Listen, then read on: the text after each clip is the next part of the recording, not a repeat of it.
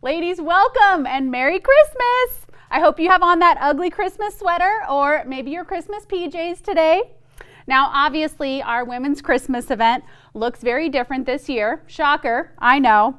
But I just want to say thanks for rolling with it anyway. There's a lot that we can't do right now, but there's a lot that we can do. And what we still can do is worth doing, and it's good. So I'm so glad you're here with us today. I hope you all got that email already that explained the game plan, right? So you're all set to meet up with someone right after this talk. Now, just in a minute, you're going to get to hear from our dear friend, Nita Kalisa. I am so thankful for her message. And I just have to take a moment and applaud her courage here. You know, when we face a valley in life, some think it's best to just keep it to ourselves and definitely not to broadcast our struggles and, heaven forbid, share our fears with anyone. But she is choosing to let us in, even when she didn't have to. So between you and me, she was a bit concerned that maybe this talk would be a bit of a downer. As we talked through it, I thought, no, Nita, this is just what we need to hear. So many of us are walking through our own valley right now, and we need to hear from yours. We need to learn from your wisdom and be encouraged from your journey, even if you're currently in the valley. And she went for it. So way to go, Nita. We appreciate you and we love you. Just one last instruction before we get to Nita's talk.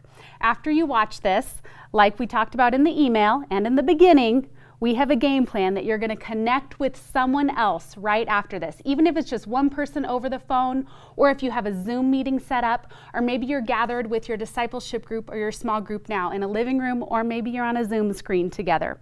Either way, let's be in this together. So we don't just want to sit here and passively consume this important message all by ourselves in front of a computer screen. We want to be women that are growing. So let's take this step to become more like Jesus and to connect with others right after this. You're going to see some discussion questions that pop up on your screen directly following her talk. And I really, really want to encourage you to take this opportunity, even if you have to take the initiative, to pick up the phone and call someone and to process these together after. So without further delay, let's welcome my dear friend Nita. Hello, Bridge at Bear Creek ladies. Fasten your seatbelts. I'm about ready to take you on a 56-and-a-half-year road trip. Pray with me. Lord, may the words of my mouth and the meditations of my heart be acceptable to you. As a 17-year-old high school graduate, my mom wisely suggested that I take a gap year, and so I worked as a secretary. I was excited then, the following year, to enroll at Eastern Montana College in elementary education, because in 1960, the options for young women were teacher, secretary, nurse, or you could marry the guy up the creek and be a rancher's wife. That was it. One day in the fall of my sophomore year, I saw this gangly guy headed across campus, and I learned he was from my roommate's hometown of Miles City, and I told her I wanted to meet him. My roommate said, Doug Kalisa, you want to meet Doug?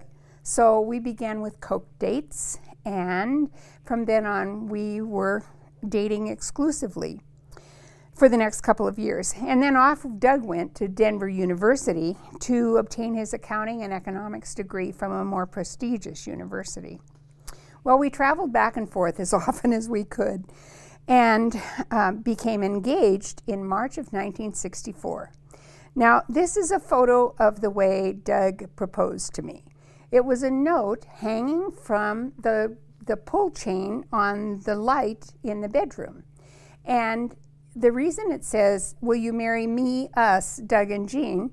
Jean was Doug's mom, and she pretty much raised Doug on her own because Dad worked for the railroad and was off traveling for months at a time. So Doug and his mom were very close. So that note is an indication of the wonderful relationship I had with a fabulous mother-in-law for the next 40 years or so. Well, as we looked at the summer, there was only one day that we could get married in the whole summer, and that was August 16th. Well, that meant Doug graduated from DU on August 14th, then drove 550 miles to Miles City, and then to the rehearsal, and he was late for the rehearsal, by the way, and I'm still holding on to that.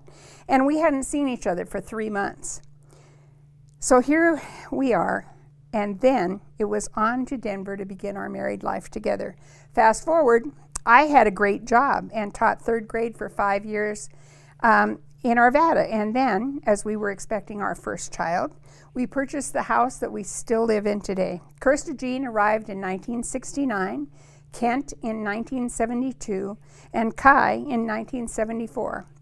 Thanks be to God, they are all believers, productive citizens, pay taxes as far as I know, are happily married, and have given us 8 grandchildren and 1 great-granddaughter.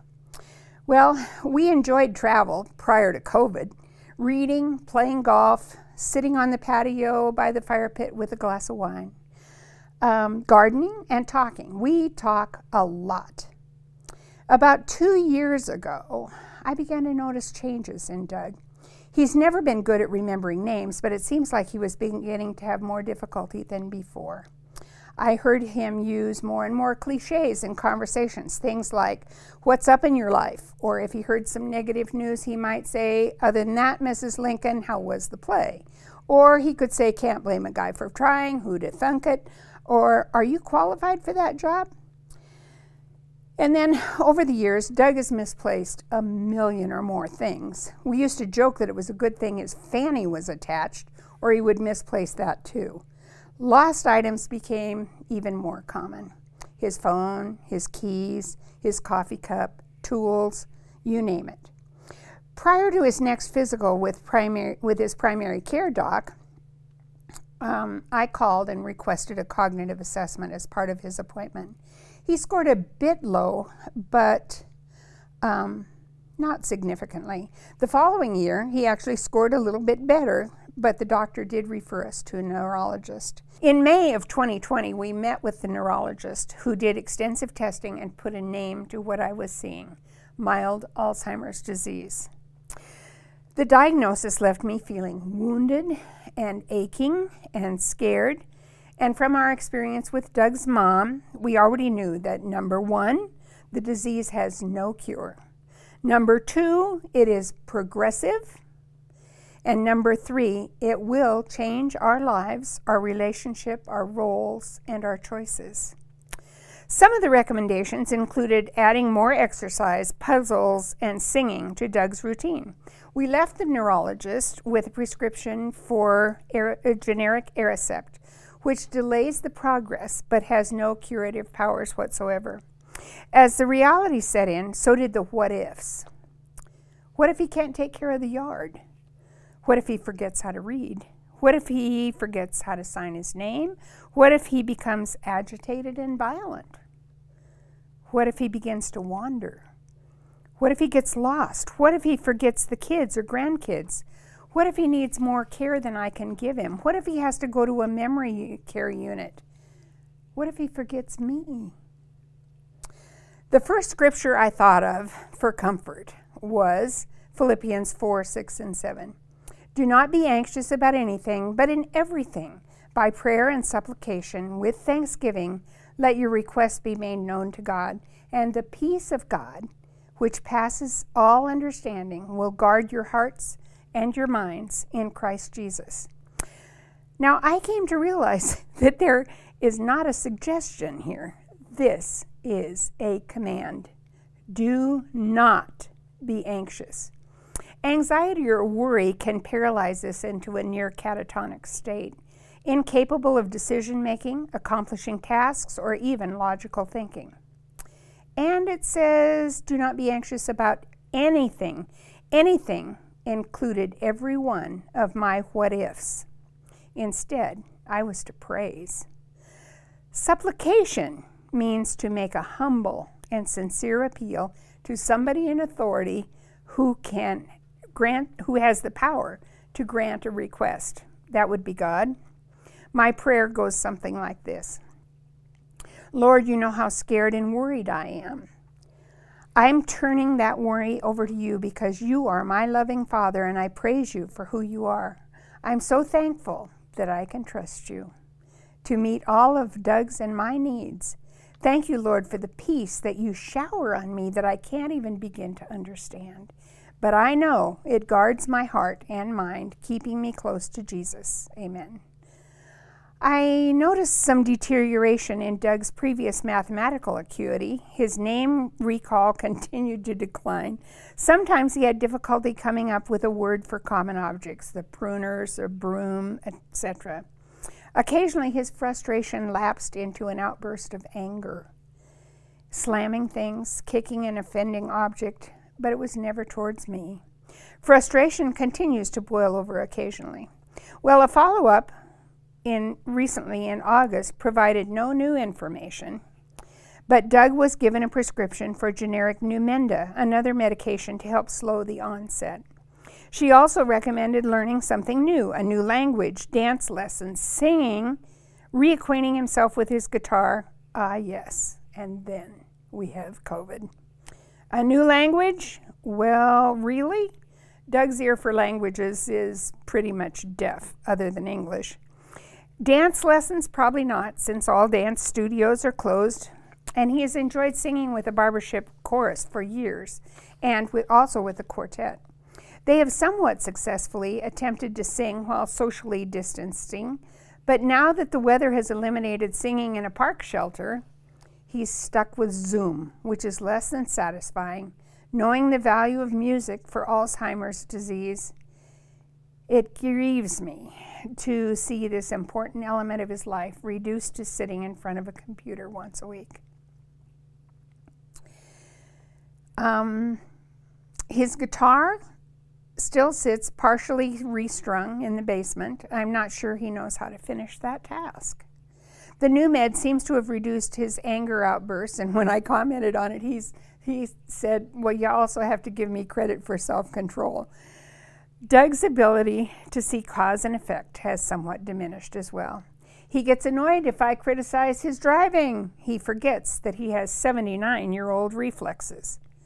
And the numerous decisions required by driving demand focusing on many elements at the same time. So I have begun to do most of the driving. It reduces the anxiety for both of us. Regular meetings with the men in his discipleship group have proved a joyful blessing, and we've had wonderful discussions about what he learned about Zechariah. He's been faithful in attending, even though they now meet on Zoom. Well, Doug's love languages are receiving physical touch and giving acts of service. Hugs have become even more frequent, and I love it, and I welcome them unless he comes up behind me for a hug and I'm chopping vegetables. That's not a good combination. He's eager to take care of me and waits on me faithfully. If I so much as mention that I need a phone charger or a glass of water, it immediately appears. He does an amazing job of doing our laundry. He manages the dishwasher, the automobile maintenance, and the vacuuming. Purging and downsizing are not in his realm of interest or consideration, and that scares me because we seriously need to declutter, starting with the garage. Clutter can be really confusing for those with dementia. We do play brain games, such as how many fruits and vegetables can you name in 1 minute? What are words that have to do with golf? How many automobile makes and models are there? There seems to always be a jigsaw puzzle under construction in the dining room, on the dining room table. He loves doing word searches. He hates Sudoku, and I involve him as much as possible when I'm doing a crossword. And he often surprises me by coming up with some obscure word. He reads lots of books, and he enjoys playing a game of chess once in a while with his granddaughters.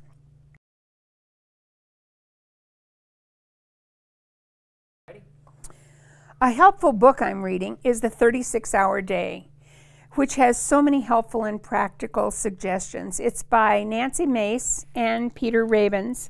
And the reason it's called The 36-Hour Day is because 24 hours in a day is not sufficient for the caregiver with someone who has dementia.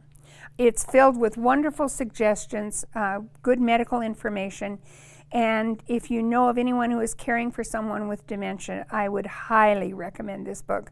I've given away multiple copies, including one to each of our kids. I keep requests simple for Doug, no more than 1 or 2 steps, which is a suggestion that came from the 36-hour day. If I give him more than 1 or 2 steps or 1 or more tasks, he forgets some of them. I provide reminders. Don't forget to take out the trash, pick up the mail, water the plant.